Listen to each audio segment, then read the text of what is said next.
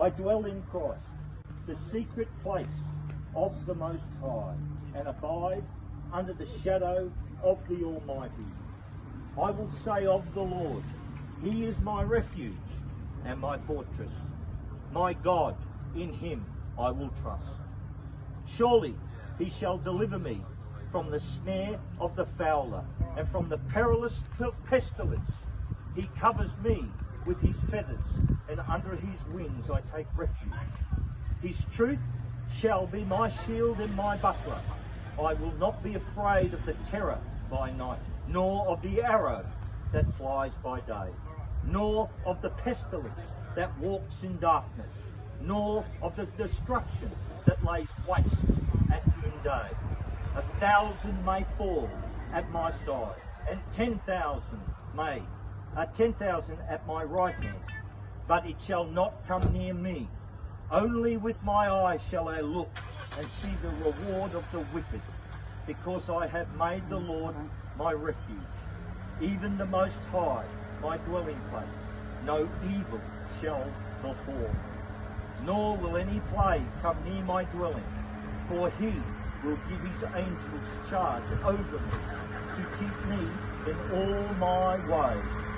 In their hands they shall not bear me up, lest I dash my foot against a stone. I will tread upon the lion and the cobra, the young lion and the serpent I will trample underfoot. Because He has set His love upon me, therefore I will deliver him. I will set him on high, because he has known my name. He shall call upon me, and I will answer him. I will with him in trouble. I will deliver him and honour him. With long life I will satisfy him and show him my salvation. I'll move on to the Lord's Prayer if I may.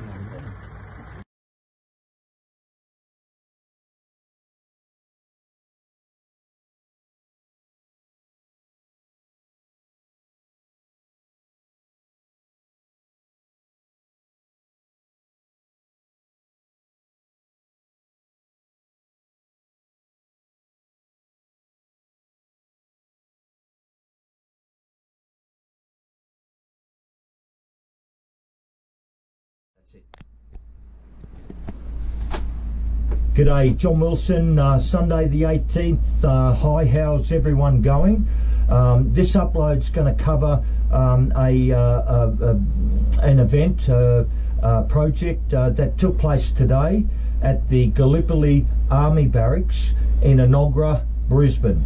For everyone's information, I'm just letting everyone know that today around about 100 people, mainly consisting from people from the Sunshine Coast in Queensland, and they were a group of people, around about 100 or so, and they had a gathering at the Gallipoli Army Barracks in Enoggera, and their theme was Unite in White. Okay, there were other veterans that came along, not from the Sunshine Coast, some from the Gold Coast, some as far as Gympie, and even further north than that, which is several hours drive. So it's quite a decent sort of a trek for them.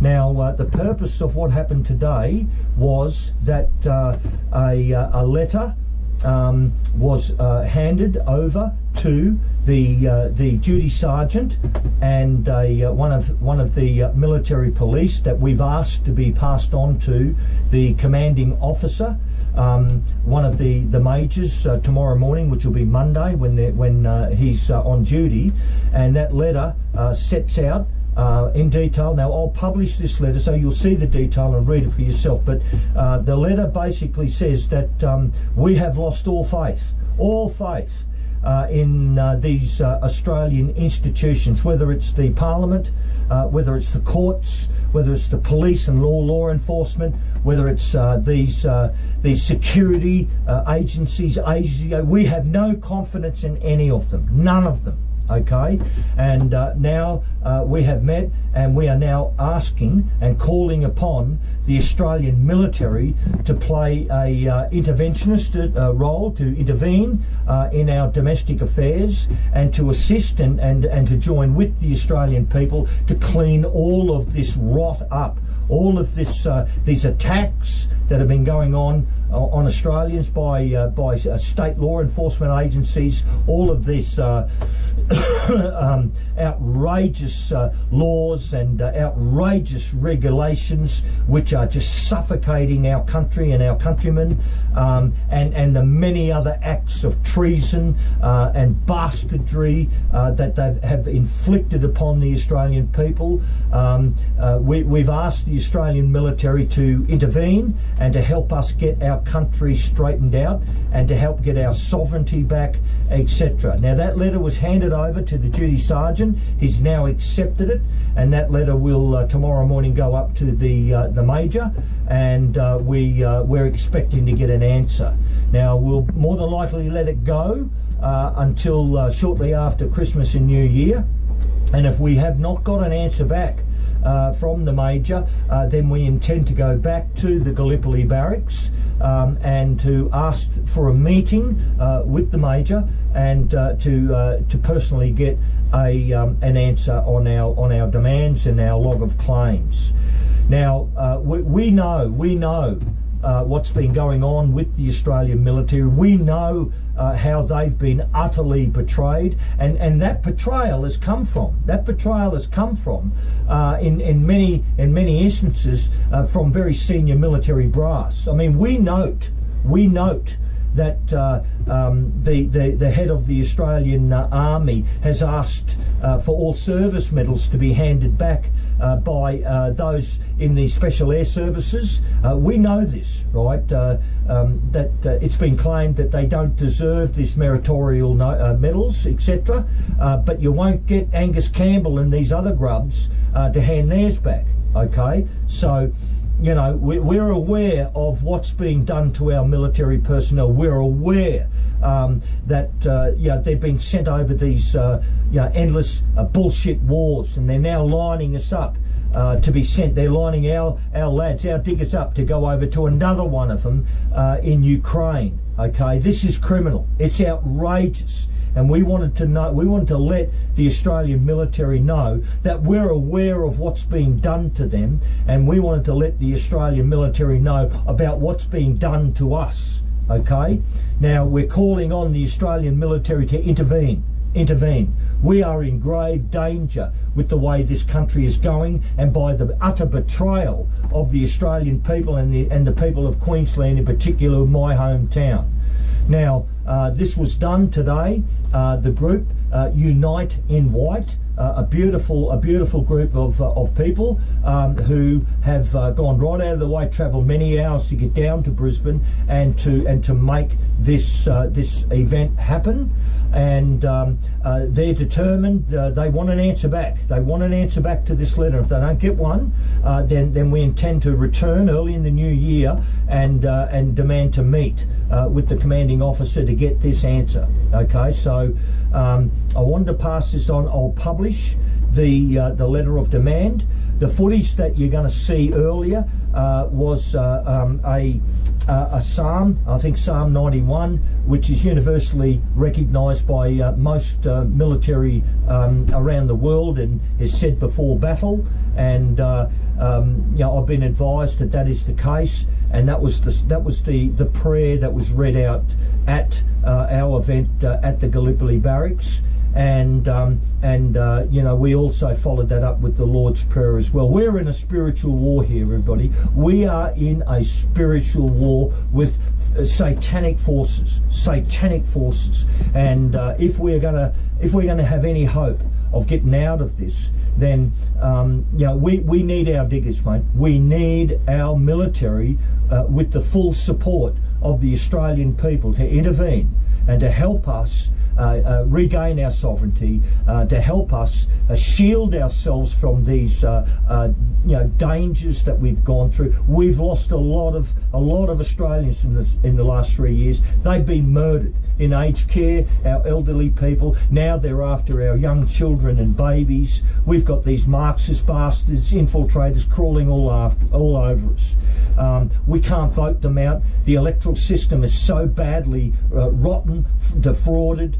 They've got World Economic, the Australian Electoral Commission's got World Economic Forum operatives in on the act. Up here in Queensland, we've got communist Chinese operatives which are in on the act, who do all the vote tallying and all of the electoral roll stuff.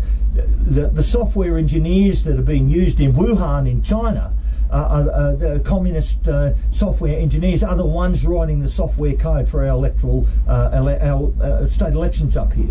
So we can't vote them out. There is no chance. They have stitched us up.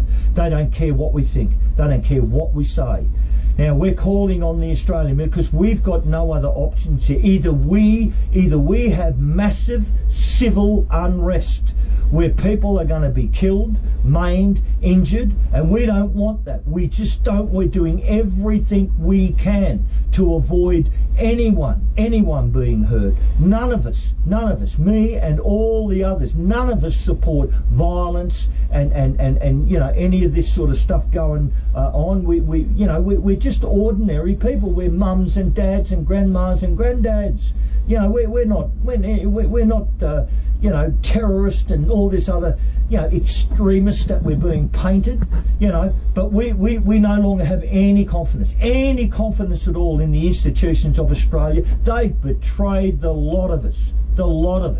So the only thing left standing is the Australian people and the Australian military, and the two of us have to now join forces and find a way through all of this rotten and utter corruption and betrayal, and find a way through it so that we can get our country back, and we can go back and live our lives in peace. Okay, so to everyone out there, please share this, mate. Get it out and let everyone know out in Australia that this is what's being done in Queensland. I love all of our activist friends all around Australia, but I'll be honest with you. If any state is going to crack this open, if any state is going to make headway, it's going to be here in Queensland. I can tell you.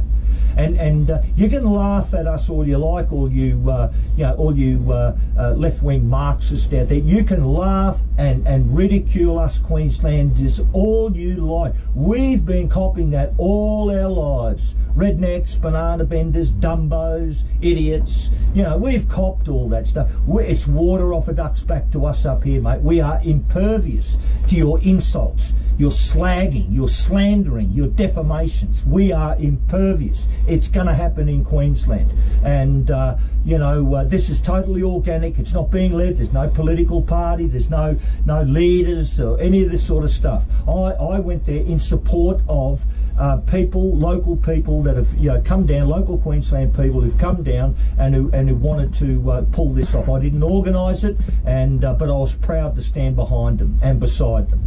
So everyone in Australia, I'll put further footage together as it comes in. This is just an intro. You'll see the psalm that was read out today. You'll see a copy of the letter that was handed over. I'll publish that and I'll hand that over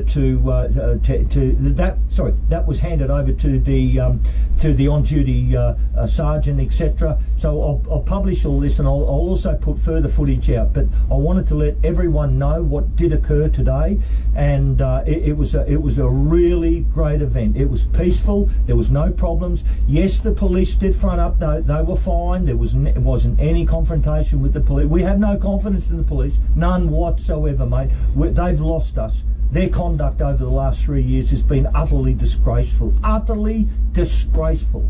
And we're not pinning individuals with that. We're just simply saying the entire police force, has no confidence. We've lost all confidence. We don't believe them, and anything they say, we just don't believe them. But they did front. They didn't give us any grief, any problems, and we're thankful for that, because we weren't there to give them any grief or them any problems. Okay, we just wanted to undertake our project, make our point, hand over our letter, our official letter from the group, and requesting that the Australian military intervenes in this disgraceful and corrupted state of affairs that Australia now finds itself in, because as I said, where else can we go? The courts are rotten to the core. They failed us. The body politic, all of it, federal, local, state, all of it, utterly corrupted, and they failed us. They betrayed us. The police service for law and order, they won't investigate any of this stuff. You can't get, there is no law and order in Australia. There's none. The only thing that applies in Australia is big buffy police officers with badges and guns. You got me? And what's really scaring all of us is that they have a huge drug problem. They've got a huge drug problem inside the Queensland Police Force, as indeed they have in other states as well. If you want to know why they've been so violent towards us and so psychopathic in their attitude towards us, you know, it's because most of them are tanked up and pumped up on these bloody chemical drugs. I mean, this is outrageous, ladies and gentlemen, and my friends out. This is outrageous. We've got nowhere else to go. It's the Australian military. They've got to intervene. They have to intervene in partnership with the Australian people to get this shit, this criminality, this betrayal straightened out. Sunday, December 18th, this is John Wilson. Thank you very much. Please share this video.